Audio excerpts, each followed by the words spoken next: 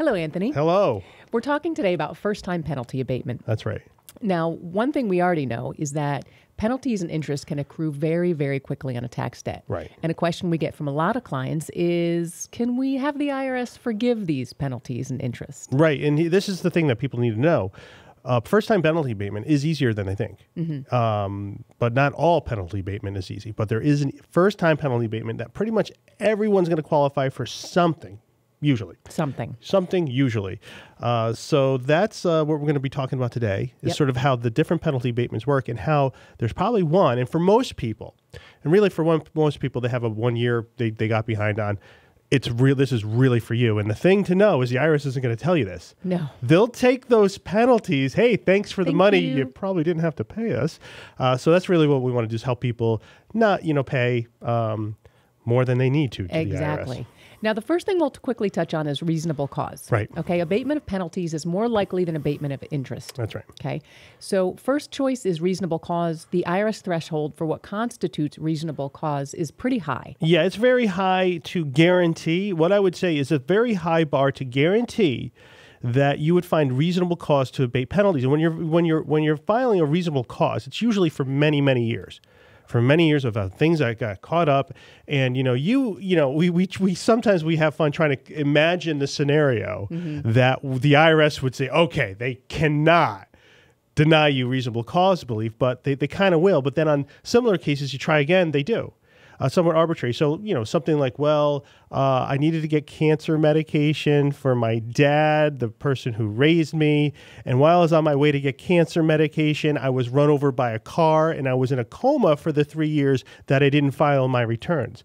And there I would say, you'll probably get it. Not guarantee. Yes. But let's just say now a different scenario is like this. You know what? I just didn't feel like paying my taxes on time, but I only did it for 1 year. I only did it 1 year, and I guess every year I pay my taxes, and then this year I'm like, you know what? I got a different idea. I'm just going to do what I want to do. In that case, guess what? You'll get first-time penalty relief because it's really not your facts and circumstances. Like, it's really not anything to do with what's inside your head, why you didn't do it. Yeah, you could have been doing it because I'm like, I think maybe the IRS will forget about me. That could have been your reason. But it's really like, well, no, I was in compliance for the 3 years prior, and I've been in compliance. So there, I qualify. Oh yeah, there it is. Bye. Wow. Yep. All right. So first-time penalty abatement, that's really what we want to talk about. That's right. Okay, so the IRS will abate the penalties for failure to file, failure to pay, and in the case of businesses, failure to deposit penalties associated with the taxpayer's first year of noncompliance. Right. Now, for first-time penalty abatement, you have to meet two conditions. Okay? Number one, the taxpayer was not required to file a return or has no prior penalties for the preceding 3 years to the one in which they're requesting first-time penalty abatement. And the taxpayer has filed or filed a valid extension for all currently required returns and paid or has arranged to pay any tax due. Yeah. So you basically, have you been good for 3 years? Okay. Yeah, then it's probably going to work on those penalties. So that's really what you need to know. Here's the thing. 95% of people who are entitled to this first-time penalty relief don't get it. That's crazy. So we don't want you, all of you people out there, we don't want you paying it. So really, and it's not that hard to get it. Of course, there's going to be a lovely call to the IRS, but it's not that hard to get it. You can call, in order to get it, you could write for it. You could call the penalty hotline, or you even could call the automated collection systems, ACS. And you know what? Here's the thing. If you get denied it for some reason and you don't think it's right, call back. No kidding. Yeah, just say, oh, hey, looking for first-time penalty abatement. It's not like they keep a record of who... Well, they kind of do, but they kind of don't. So it's just something that we've seen kind of works. And so, this is something, we've been doing for our clients. It came out in 2014. So not everybody is hip to it. Not every practitioner is hip to it, and certainly not every taxpayer is, because 95% of the people are paying for it. So really, what you want to do is ask for first-time penalty abatement. And when you're calling the IRS to make a payment arrangement, just say, hey, can I get first-time penalty abatement? And they'll take that first year. You'll get at least that penalty, let's just say you owe money for several years. Well, that first year you owe, some kind of had to be in compliance for the 3 years previous. So that's why we say pretty much for everybody, there will be 1 year that they're entitled to penalty relief. Now, if somebody settles taxes for far, far less with an offer in compromise or currently non-collectible status or, partial payment installment agreement, well, what does it matter? Mm-hmm. You're not paying back the entire debt anyway. This is really for people who they're going to be repaying the IRS and just want it to be a little bit less. Now, one interesting thing about interest is I believe interest, for the IRS to abate interest, mm-hmm. actually requires an act of Congress. I read that somewhere. I don't know if it's true, but I read somewhere. It sounded credible. Was it on the internet? No, it was probably true. It was not on the internet. It was in one of my Horn books. Now I've gotten myself all distracted there. Well, what I will say quickly is that we've had offers accepted for up to $10,000 over the phone. Hey, first-time penalty abatement, $10,000. Oh, yeah, right. Yeah. So we don't know yet if there's a ceiling where you have to do it in writing or right. what they'll accept over the phone. It can be, probably anything over $20,000. You might want to do that in writing, mm-hmm. Even though it's really not, a facts and circumstances test, but it's not bad.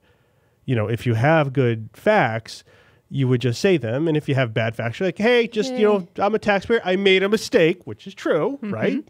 True. Just seeing if, you can grant me this first-time penalty relief. If you did say, yeah, I was just thinking I could get away with it. Don't say that. Right. I made a mistake in thinking I could get away with it, but I know that compliance is what I want to do all the time, and I want to take advantage of this. Oh, this is back to the interest. That's where I got distracted. It takes an act of Congress to abate interest, mm-hmm. but when your interest is running on your penalties, so when you remove the penalty, you're removing that interest component to it as well. So you're removing that interest to it. Okay. So that's also a little bit of a benefit. And even if it's been a number of years since a taxpayer's been compliant with their filing, this still could be a useful tool in reducing the balance to the IRS. Mm-hmm. While you only have 3 years to request a refund from the IRS, first-time penalty abatement operates as a credit to your account. And there's not bound by IRS limitations on refunds. Oh, that's fantastic. Yeah. Yep, I thought that was awesome. Yeah, and there's a lot of people who've probably been paying the IRS for years and years and years, and they're getting near the end. Well, if you've been, had a huge debt, and now you're down to something like $3,000-$4,000 or something, hey, maybe give a call. Maybe you're done. Maybe this is really great news for you to say, hey, yeah, don't worry about the rest of the payments. Hey, here's a little check for you too. Yeah. Yep. And then last but not least, even if a taxpayer's first year of noncompliance was 10 or more years ago and the balance associated with that tax year has been completely paid off, the IRS can abate the penalties associated with the tax and credit a recent liability. Oh, my God. Yeah. That's pretty good. Yeah. It's like, so no wonder why they're not telling anyone about right, this. I know. Right. Isn't that weird? They make a law, right? They make a law, but it's like, well, that benefits taxpayers. So we'll just do a little press release. We'll just and never, small ever little press release. And again. We're not going to tell you how it works, right? Because this actually benefits you. Right. And then last question, how much can you save? Well, it depends. There you go. Who knows what your penalties are? I would say that I know that a lot of people think their penalties might be more than they are. Mm-hmm.